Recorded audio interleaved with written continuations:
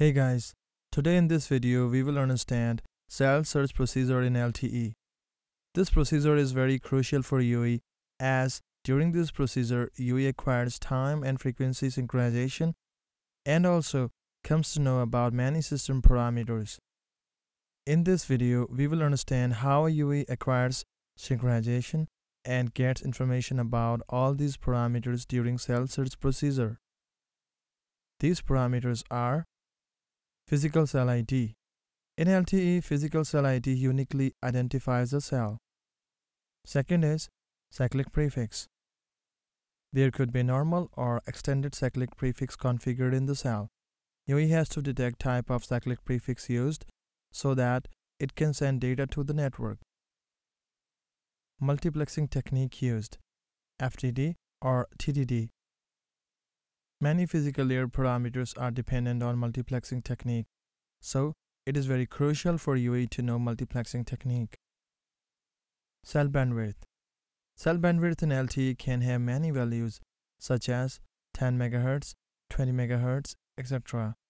Master information block broadcasts cell bandwidth, so in order to get cell bandwidth, UE must decode physical broadcast channel to read master information block. We will see how UE decodes physical broadcast channel. Guys, if your physical layer concepts are not clear, I would strongly recommend that you go to my another video and get them cleared, then you come back to this video. Let's start now, guys. First, we will understand slot synchronization and frame synchronization.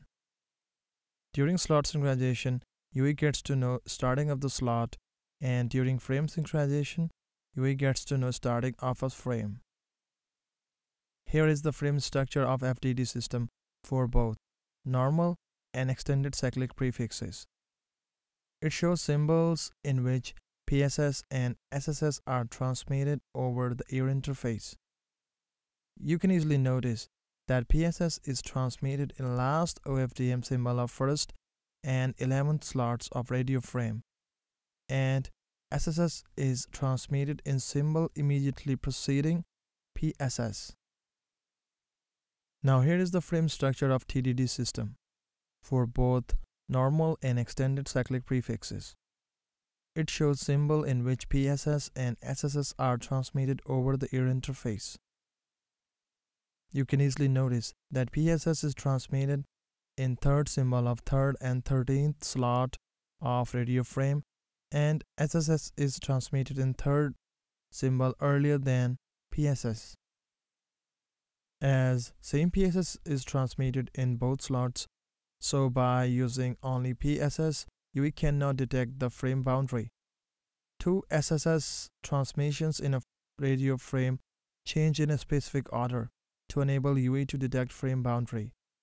So we can conclude that PSS is used for slot synchronization and SSS is used for frame synchronization. There is one more important observation to be made here.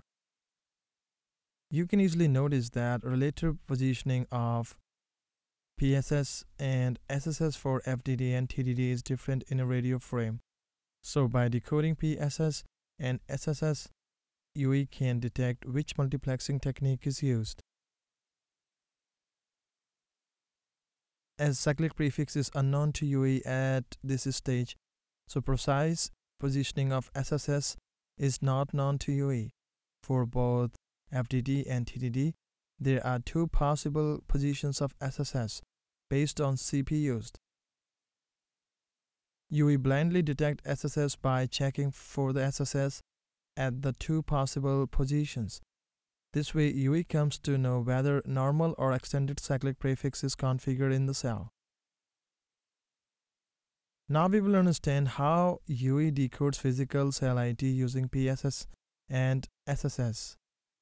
There are total 504 physical cell identities in LTE. All these identities are divided into 168 groups, each group having 3 cell identities. So, finding a unique cell ID is a two-step process. First step is a group of cell IDs, and second step, find one unique ID from that group. To enable this two-step decoding process, there are 168 possible SSS sequences, where each SSS sequence denotes a group of 3 cell IDs, and 3 PSS sequences where each PSS sequence corresponds to one unique cell ID from that group. Hence, by decoding unique sequence of SSS and PSS, UE can easily decode unique physical cell ID. Both PSS and SSS are nothing but a sequence of 62 symbols. PSS and SSS are transmitted only on central 72 resource elements of entire system bandwidth. These 62 symbols are mapped only to central 62 resource elements, and 5 resource elements are left unused at both extremities. But why do we do so? Why do we keep 5 resource elements unused at both extremities? There are 2 main reasons for this. This scheme enables UE to detect PSS and SSS using 64 size FFT, because for FFT after 64, next size is 128. And second reason is it leads to a lower sampling rate than would have been necessary if all 72 subcarriers were used in the central 6 resource blocks.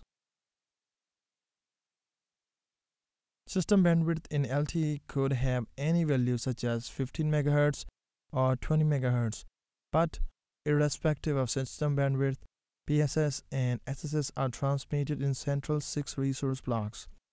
Interestingly, physical broadcast channel is also mapped to central 6 resource blocks. As UE comes to know about these 6 central resource blocks during synchronization process, it can decode physical broadcast channel also to read master information block to get system bandwidth. This way, UE can synchronize to the network without having prior knowledge of the system bandwidth. That is all for today, guys. Hope you would have enjoyed this video. Share your comments and hit the like button. My next video will be on random access. Subscribe to my channel and keep waiting till then, guys. Bye bye.